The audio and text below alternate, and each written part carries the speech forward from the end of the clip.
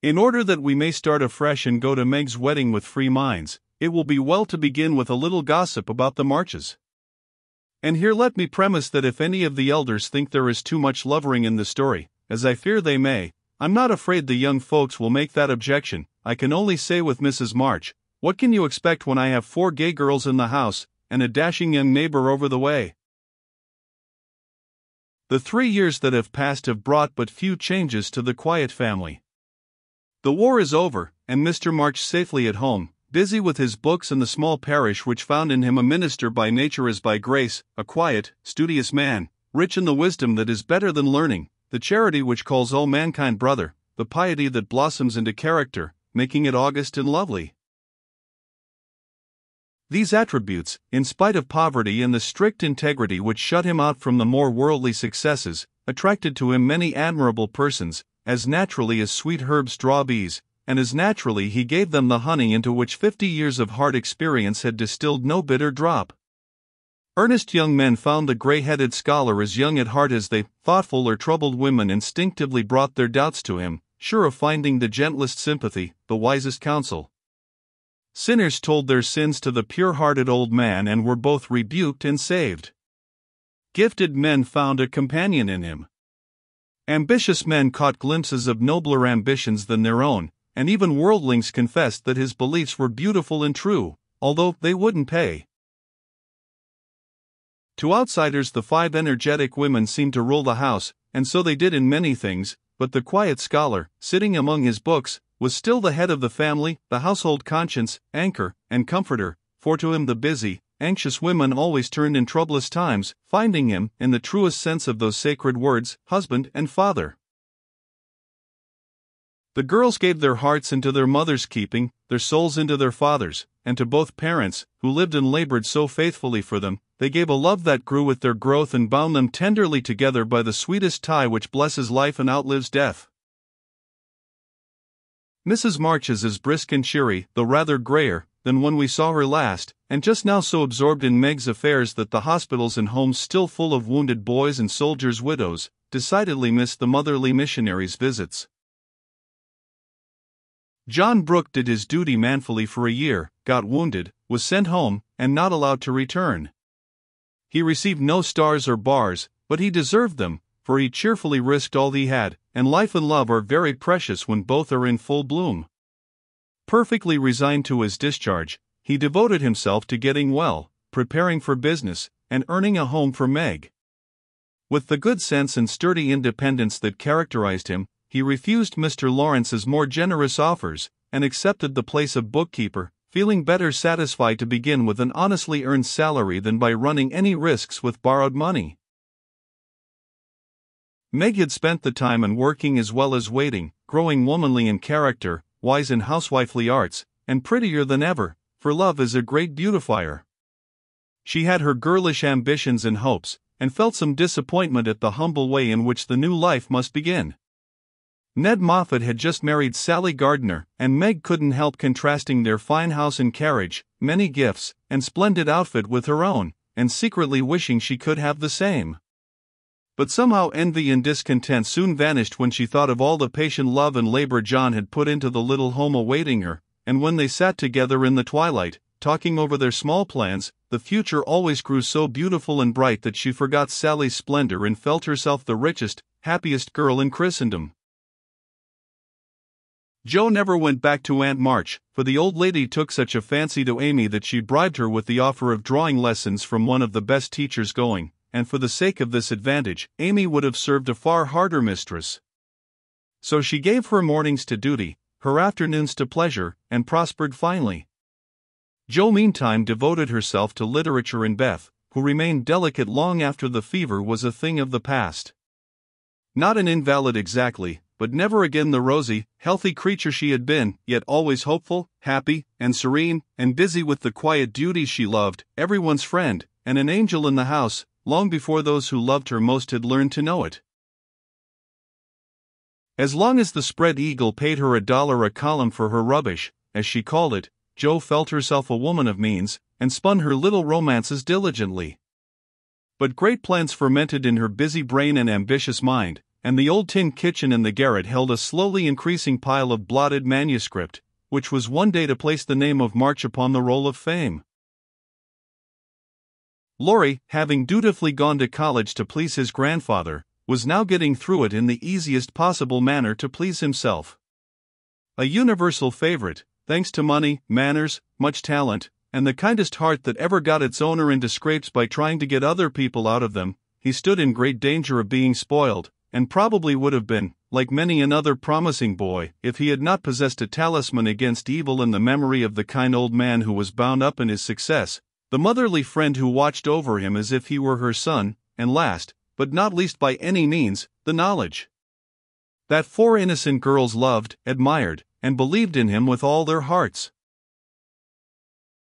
Being only a glorious human boy, of course he frolicked and flirted, grew dandified, aquatic, sentimental, or gymnastic, as college fashions ordained, hazed and was hazed, talked slang, and more than once came perilously near suspension and expulsion. But as high spirits and the love of fun were the causes of these pranks, he always managed to save himself by frank confession, honorable atonement, or the irresistible power of persuasion which he possessed in perfection. In fact, he rather prided himself on his narrow escapes, and liked to thrill the girls with graphic accounts of his triumphs over wrathful tutors, dignified professors, and vanquished enemies. The men of my class were heroes in the eyes of the girls, who never wearied of the exploits of our fellows, and were frequently allowed to bask in the smiles of these great creatures, when Laurie brought them home with him. Amy especially enjoyed this high honor, and became quite a belle among them, for her ladyship early felt and learned to use the gift of fascination with which she was endowed. Meg was too much absorbed in her private and particular John to care for any other lords of creation, and Beth too shy to do more than peep at them and wonder how Amy dared to order them about so, but Jo felt quite in her own element, and found it very difficult to refrain from imitating the gentlemanly attitudes, phrases, and feats, which seemed more natural to her than the decorums prescribed for young ladies. They all liked Jo immensely, but never fell in love with her, though very few escaped without paying the tribute of a sentimental sigh or two at Amy's shrine. And speaking of sentiment brings us very naturally to the Dovecot. That was the name of the little brown house Mr. Brooke had prepared for Meg's first home. Laurie had christened it, saying it was highly appropriate to the gentle lovers who went on together like a pair of turtle doves, with first a bill and then a coo. It was a tiny house, with a little garden behind and a lawn about as big as a pocket handkerchief in the front. Here Meg meant to have a fountain, shrubbery, and a profusion of lovely flowers, though just at present the fountain was represented by a weather-beaten urn, very like a dilapidated slop bowl. The shrubbery consisted of several young larches, undecided whether to live or die, and the profusion of flowers was merely hinted by regiments of sticks to show where seeds were planted. But inside, it was altogether charming, and the happy bride saw no fault from garret to cellar. To be sure, the hall was so narrow it was fortunate that they had no piano, for one never could have been got in whole. The dining room was so small that 6 people were a tight fit, and the kitchen stairs seemed built for the express purpose of precipitating both servants and china pell-mell into the coal bin. But once get used to these slight blemishes and nothing could be more complete, for good sense and good taste had presided over the furnishing, and the result was highly satisfactory. There were no marble-top tables, long mirrors, or lace curtains in the little parlor, but simple furniture, plenty of books, a fine picture or two, a stand of flowers in the bay window, and, scattered all about, the pretty gifts which came from friendly hands and were the fairer for the loving messages they brought.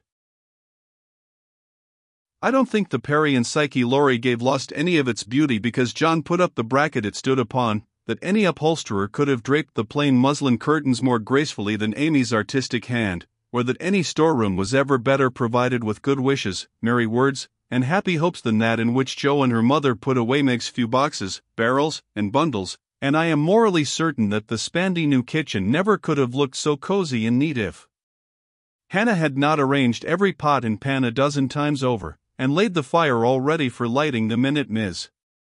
Brooke came home. I also doubt if any young matron ever began life with so rich a supply of dusters, holders, and piece bags, for Beth made enough to last till the silver wedding came round, and invented 3 different kinds of dishcloths for the express service of the bridal china. People who hire all these things done for them never know what they lose, for the homeliest tasks get beautified if loving hands do them, and Meg found so many proofs of this that everything in her small nest, from the kitchen roller to the silver vase on her parlor table, was eloquent of home love and tender forethought. What happy times they had planning together, what solemn shopping excursions, what funny mistakes they made, and what shouts of laughter arose over Laurie's ridiculous bargains. In his love of jokes, this young gentleman, though nearly through college, was as much of a boy as ever. His last whim had been to bring with him on his weekly visits some new, useful, and ingenious article for the young housekeeper. Now a bag of remarkable clothespins, next, a wonderful nutmeg grater which fell to pieces at the first trial, a knife cleaner that spoiled all the knives, or a sweeper that picked the nap neatly off the carpet and left the dirt, labor-saving soap that took the skin off one's hands, infallible cements which stuck firmly to nothing but the fingers of the deluded buyer, and every kind of tinware, from a toy savings bank for odd pennies, to a wonderful boiler which would wash articles in its own steam with every prospect of exploding in the process. In vain Meg begged him to stop. John laughed at him, and Joe called him Mr. Toodles. He was possessed with a mania for patronizing Yankee ingenuity, and seeing his friends fitly furnished forth. So each week beheld some fresh absurdity. Everything was done at last, even to Amy's arranging different colored soaps to match the different colored rooms, and Beth's setting the table for the first meal. "Are you satisfied? Does it seem like home, and do you feel as if you should be happy here?" asked Mrs. March, as she and her daughter went through the new kingdom arm in arm, for just then they seemed to cling together more tenderly than ever. "Yes, Mother, perfectly satisfied, thanks to you all, and so happy that I can't talk about it," with a look that was far better than words. "If she only had a servant or two it would be all right," said Amy, coming out of the parlor, where she had been trying to decide whether the bronze Mercury looked best on the whatnot or the mantelpiece. "Mother and I have talked that over, and I have made up my mind to try her way first. There will be so little to do that with Lottie to run my errands and help me here and there, I shall only have enough work to keep me from getting lazy or homesick," answered Meg tranquilly. "Sally Moffat has 4, began Amy. "If Meg had 4, the house wouldn't hold them, and Master and Mrs. would have to camp in the garden," broke in Joe, who, enveloped in a big blue pinafore, was giving the last polish to the door handles. "Sally isn't a poor man's wife, and many maids are in keeping with her fine establishment." Meg and John begin humbly, but I have a feeling that there will be quite as much happiness in the little house as in the big one. It's a great mistake for young girls like Meg to leave themselves nothing to do but dress, give orders, and gossip. When I was first married, I used to long for my new clothes to wear out or get torn, so that I might have the pleasure of mending them, for I got heartily sick of doing fancy work and tending my pocket handkerchief. "Why didn't you go into the kitchen and make messes, as Sally says she does to amuse herself, though they never turn out well and the servants laugh at her," said Meg. "I did after a while, not to mess but to learn of Hannah how things should be done, that my servants need not laugh at me. It was play then, but there came a time when I was truly grateful that I not only possessed the will but the power to cook wholesome food for my little girls, and help myself when I could no longer afford to hire help. You begin at the other end, Meg, dear, but the lessons you learn now will be of use to you by and by when John is a richer man, for the mistress of a house, however splendid, should know how work ought to be done, if she wishes to be well and honestly served." "Yes, Mother, I'm sure of that," said Meg, listening respectfully to the little lecture, for the best of women will hold forth upon the all-absorbing subject of housekeeping. "Do you know I like this room most of all in my baby house," added Meg, a minute after, as they went upstairs and she looked into her well-stored linen closet. Beth was there, laying the snowy piles smoothly on the shelves and exulting over the goodly array. All three laughed as Meg spoke, for that linen closet was a joke. You see, having said that if Meg married that Brooke she shouldn't have a cent of her money, Aunt March was rather in a quandary when time had appeased her wrath and made her repent her vow. She never broke her word, and was much exercised in her mind how to get round it, and at last devised a plan whereby she could satisfy herself. Mrs. Carroll, Florence's mamma, was ordered to buy, have made, and marked a generous supply of house and table linen, and send it as her present, all of which was faithfully done, but the secret leaked out, and was greatly enjoyed by the family, for Aunt March tried to look utterly unconscious, and insisted that she could give nothing but the old-fashioned pearls long promised to the first bride. That's a housewifely taste which I am glad to see. I had a young friend who set up housekeeping with 6 sheets, but she had finger bowls for company and that satisfied her, said Mrs. March, patting the damask tablecloths, with a truly feminine appreciation of their fineness. I haven't a single finger bowl, but this is a set-out that will last me all my days, Hannah says. And Meg looked quite contented, as well she might. A tall, broad-shouldered young fellow, with a cropped head, a felt basin of a hat, and a flyaway coat, came tramping down the road at a great pace, walked over the low fence without stopping to open the gate, straight up to Mrs. March, with both hands out and a hearty "Here I am, Mother." "Yes, it's all right." The last words were in answer to the look the elder lady gave him, a kindly questioning look which the handsome eyes met so frankly that the little ceremony closed, as usual, with a motherly kiss. For Mrs. John Brooke, with the maker's congratulations and compliments. Bless you, Beth. What a refreshing spectacle you are, Joe. Amy, you are getting altogether too handsome for a single lady. As Laurie spoke, he delivered a brown paper parcel to Meg, pulled Beth's hair ribbon, stared at Joe's big pinafore, and fell into an attitude of mock rapture before Amy, then shook hands all round, and everyone began to talk. "Where is John?" asked Meg anxiously. "Stopped to get the license for tomorrow, ma'am." "Which side won the last match, Teddy?" inquired Joe, who persisted in feeling an interest in manly sports despite her 19 years. "Ours, of course. Wish you'd been there to see." "How is the lovely Miss Randall?" asked Amy with a significant smile. "More cruel than ever. Don't you see how I'm pining away?" And Laurie gave his broad chest a sounding slap and heaved a melodramatic sigh. "What's the last joke?" "Undo the bundle and see, Meg," said Beth, eyeing the knobby parcel with curiosity. "It's a useful thing to have in the house in case of fire or thieves," observed Laurie, as a watchman's rattle appeared, amid the laughter of the girls. "Any time when John is away and you get frightened, Mrs. Meg, just swing that out of the front window, and it will rouse the neighborhood in a jiffy. Nice thing, isn't it?" And Laurie gave them a sample of its powers that made them cover up their ears. "There's gratitude for you. And speaking of gratitude reminds me to mention that you may thank Hannah for saving your wedding cake from destruction.